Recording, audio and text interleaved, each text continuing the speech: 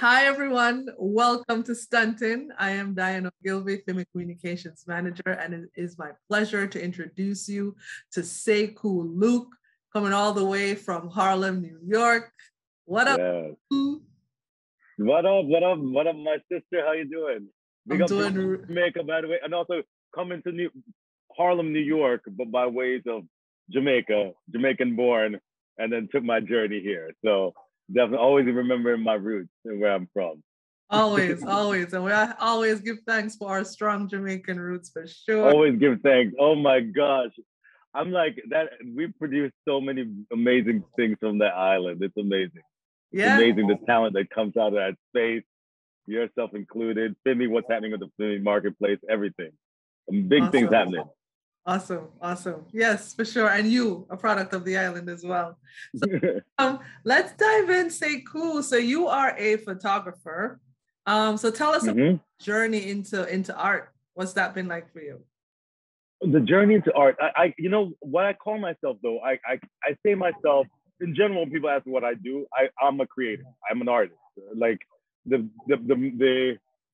hat that I wear changes. At one time, I was more of a performing artist. I was an actor, singer. I play guitar, doing that. So the stage performance was a thing.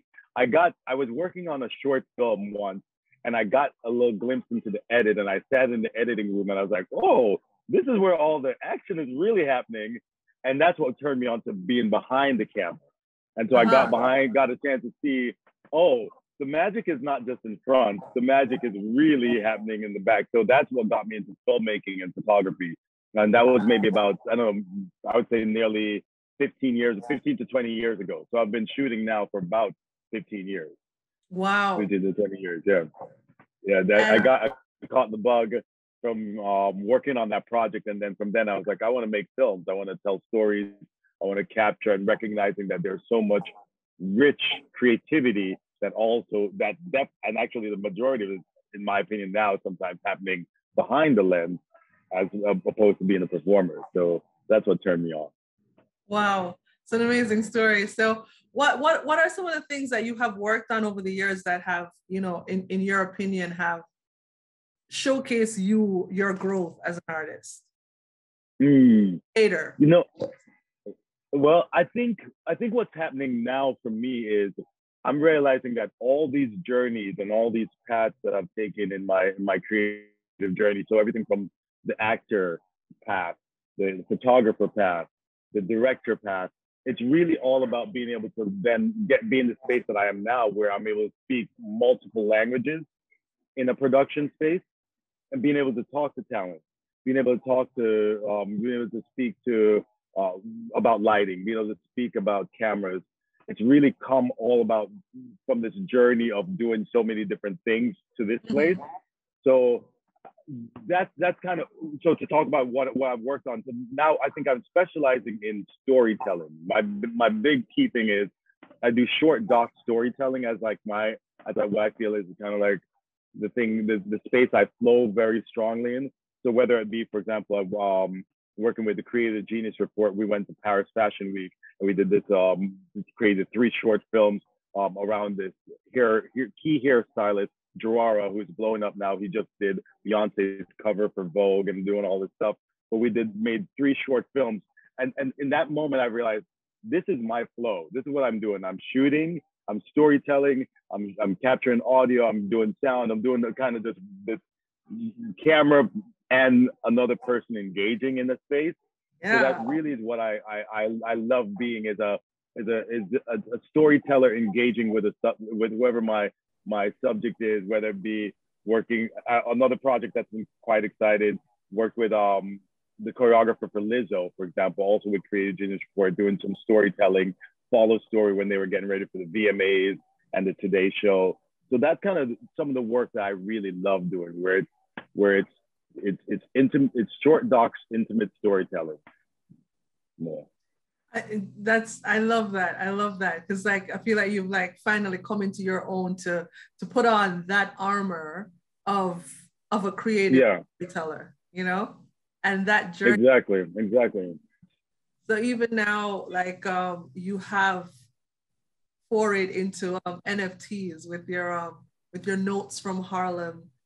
So can you talk to us Yeah. about that? Yeah, absolutely. And the Notes from Harlem project to me was very special because that came out, that really is a project that was not meant to be shared publicly. It's really, I find that using my camera, when I spend time on my camera, it's either one, sometimes I'm creating projects for work or producing, collaborating with others. And then there's some work that I've done, which is very personal.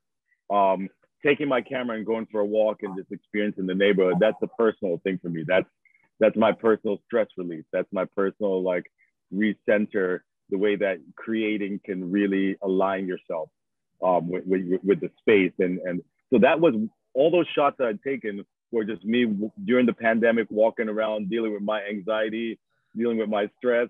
Oh no, there's no money coming in. What's happening next? So I started documenting the neighborhood, and also recognizing, let me document and hold a space for the neighborhood to just see ourselves in this space. You know, this is a once in a lifetime kind of thing that's happening. I wanted to capture it so we can remember what we went through. So the Notes from Harlem is images of Harlem throughout the pandemic and the Black Lives Matter movement that happened after the killing of George Floyd. The neighborhood really came together. The neighborhood really became a space of a lot of life and community togetherness. And for me, I was walking through the space and just meeting my neighbors, getting to know the space. And out of that, that's where the work of Notes from Harlem came. The reason it became public, somebody from the Aloft Hotel had reached out to me. They said, hey, we see you posting some things here and there on Instagram. You need to put it into a show. I was like, no, this is personal. No, this is just me. They're like, no, this is for the community. And I was like, okay, this is for the community. So was able to put that project out, did another full showing at the Kinte Royal Gallery. And I'm hoping that we'll be in the fall coming up, I'll have another showing of the full collection, which is now almost 30 pieces of images, their images and their videos, content tied to it. So that's the Notes from Harlem project. Additionally, the NFT then was, I'd always wanted to get into this NFT space, but I've never knew how. And I actually tried to dabble in it by myself. And when I saw Fimi and what you were doing, I was blown away. I was really blown away because it was marrying not just, oh, let's play with an NFT, but marrying my cultural reference and a very strong philosophical reference to me is that we need to build our own table. We need to create our own for ourselves. And that's kind of how I work in my workflow. So when I saw what Fimi was doing, I'm like, oh, it's aligned. I really need to be a part of this. What did you learn about yourself in creating that Notes from Harlem collection? I think it was a solidifying of me recognizing, you know, as artists and as storytellers, when you can own your tools, when you own your workflow, when you own like your way of doing it, and you realize, okay, that's what you know, you can celebrate everybody else, but you're like, okay, I know my flow. And it was a way of kind of, when I was being able to mount the show, it was the first time I was able to mounted a full solo show of my work. And it's an important thing for an artist to be able to look back at your work and see yourself and see yourself uniquely. So that's really what I got from it was very much a unique understanding of the role that I bring to the table that's uniquely different than what everyone else brings, you know? And still being able to celebrate everyone, but see what you're doing. Right. I love that. So you forayed into NFT. So you had started out with a couple of images. And so what has been your experience with the Fimi platform so far? Oh, so my experience with the Fimi marketplace is it's been personal, and it's physically, like I said, it's philosophically aligned with me. It's intimately aligned with my values, and it's where I want to build. When I first started dabbling, I put some stuff off OpenSea, and like when we talked, I was lost at sea. It was kind of like it was just out there. If you're not tied to something, it's hard for your story to break through. And I recognize that in the Fimi space, my story can be seen. My story can be told in that marketplace because I'm aligned to that marketplace. So that's, I love the work you're doing. Honestly, I wish I talk about it. So now it gives me something to talk about. When I share to people, I'm doing an NFT, it's not just that. It's actually look at this marketplace of Caribbean, born from a Caribbean space that's global. Look what they're doing. Look at the phenomenal work they're doing. And this is the new model of how we build for the future. Yeah. Yeah. I mean, I think you really, really succinctly and really well, because that's one of the cornerstone for us. You know, we are of Jamaican origin, but we are global because art is global, storytelling is global, and it's from so-called underserved and underrepresented communities where we don't see ourselves. Mm-hmm. You go on our marketplace and you see artists from Africa and their amazing works, you know, artists from the Caribbean, women as well. Yeah. So that's something that is really, really cornerstone to our ethos. So thank you for recognizing that and joining the party. Oh, I'm so glad to be. But I think as artists, one of the bridges you have to cross is building value. You know, really building value in your work. You know, that's one of the things I've even learned with the No to Harlem project was really valuing my work. When I sold, fortunately through the show, I've been able to sell now maybe 7 of my pieces. When I sold my first piece and being able to have a price tag to it and somebody actually pay this money to purchase your work, value is being placed in it. And value is something that, what I like about what's happening in the Fimi space is that we I apologize. It's New York. It's New York City. That's how you do it. What I love about the Fimi marketplace, we're agreeing on building value together.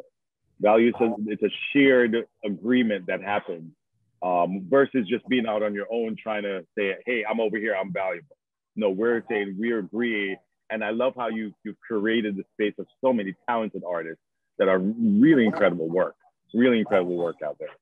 Yeah, we are extremely lucky because like all of our artists are fire. All of you guys are fire.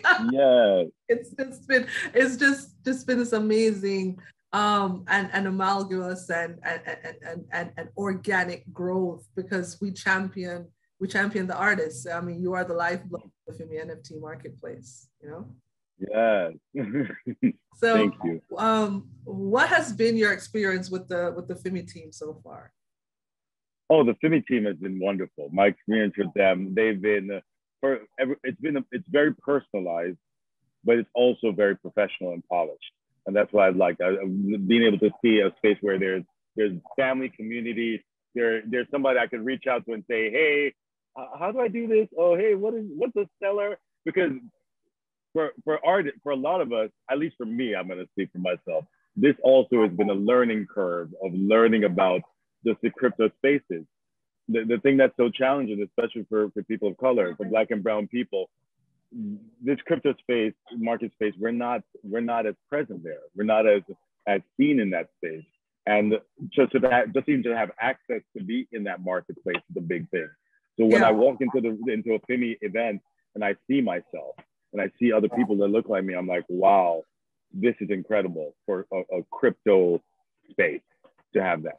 You know, so my experience has been it's not just personalized, but really informed and really knowledgeable. They know their stuff. And so the marriage of that is really exciting to me. You know, I just really want to tell our viewers that you showed up for Fimi in a big way at our launch in New York City on Juneteenth. You know, so thank you so much for providing a few pieces from your Notes from Harlem, and you came through and you blessed us. And, you know, like Fimi was officially born. So just thank you so much for showing up for us. And if that's not, you know, love and family, I don't know what is. Oh, that is family. And I was like, your family's coming to my town. I got to take care of you. So I'm so glad that you launched it in New York, that you launched it during that time, during the conference that was happening. But yeah, I feel very much aligned with what you're doing and the work you're doing. So I'm excited to be on this journey together. Absolutely, absolutely. Well, Sekou, thank you so much for joining us for this episode of Stuntin'. Let us know coming up, because I do believe you have a barbershop series coming up as well, or what's in the works? What's next? Okay, what's in the work? Let me tell you what's in the work. So, and the way I figured out, just to say this, what I figured out with the NFTs for me, it's using them really almost as certificate of authenticity for my work. So with almost all the NFTs that I'm selling, you can get you're getting actual tangible art with it. So you may purchase an NFT, you get the tangible art. So it's continuing to grow the collection.